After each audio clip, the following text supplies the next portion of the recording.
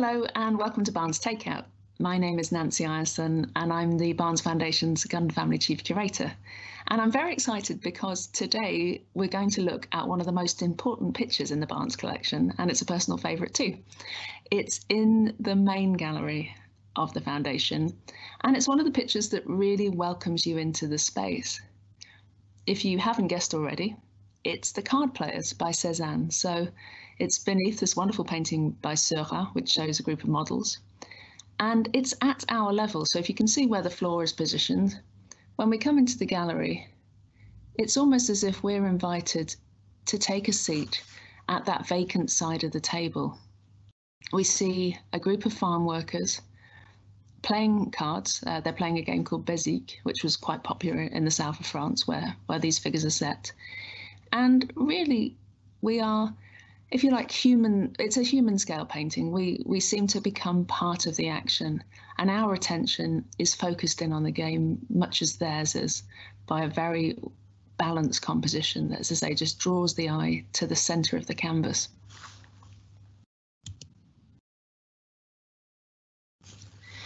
And here we have the painting in more detail.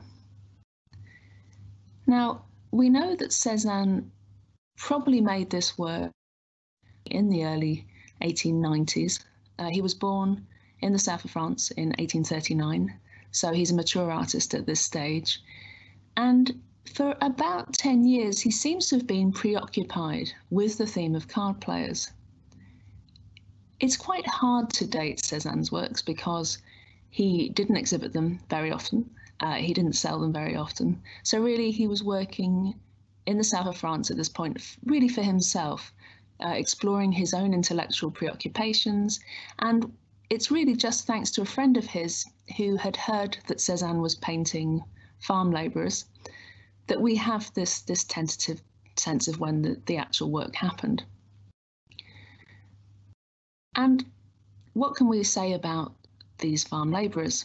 Well, Cézanne had inherited a country estate from his dad. His father had passed away, and so by this point he's a landowner and the lands have to be worked. So what we see here are people who were employed by Cézanne in that capacity, and extra to that, he seems to have given them money to pose. How do we know that? Well, if we look to this figure on the left, who's wearing brown, we know that he is a man called Paulin Paulet.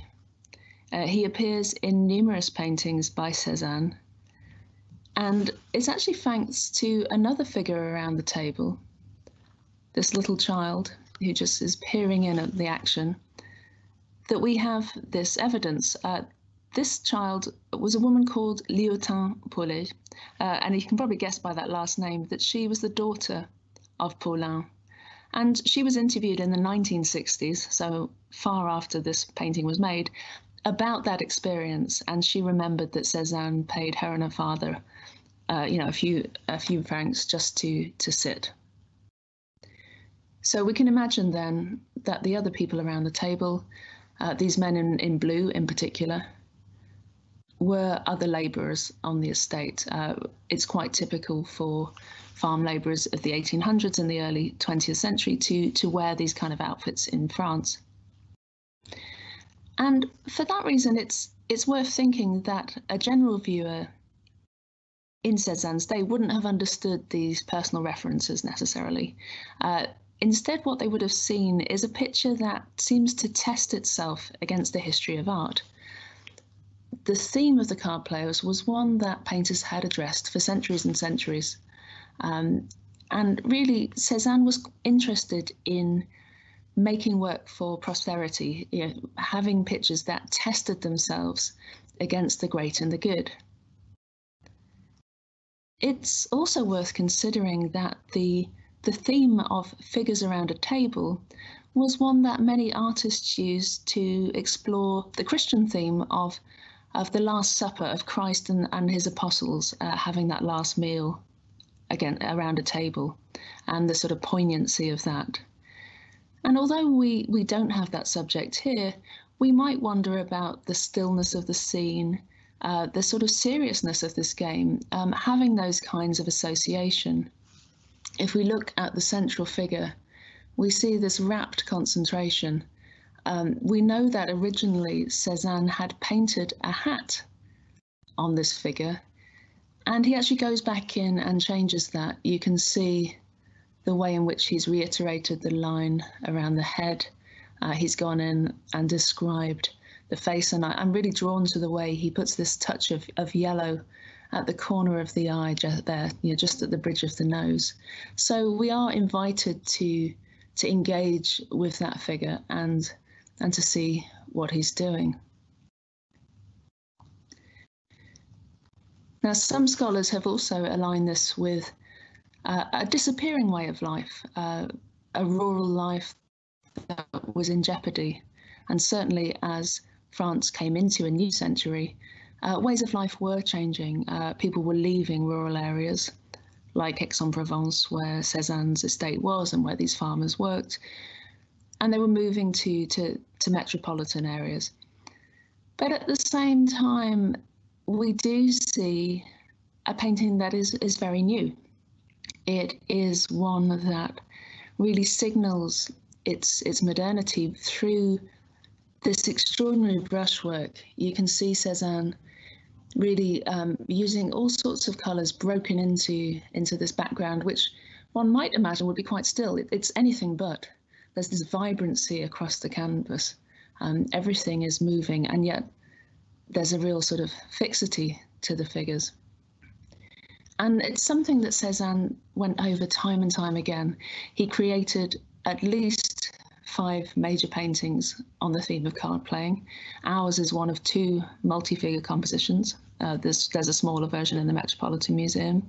And he also made 3 where there are just pairs of figures playing cards. Barnes fought hard and long to get this painting for his collection. It took several years of searching and negotiating.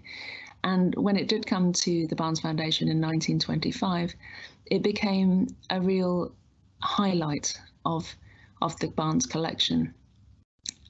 It still remains so today. I think it's an endlessly fascinating painting. And we're looking at it afresh because early next year we're going to publish a catalogue of the Cézannes in the Barnes Foundation. So please watch out for that.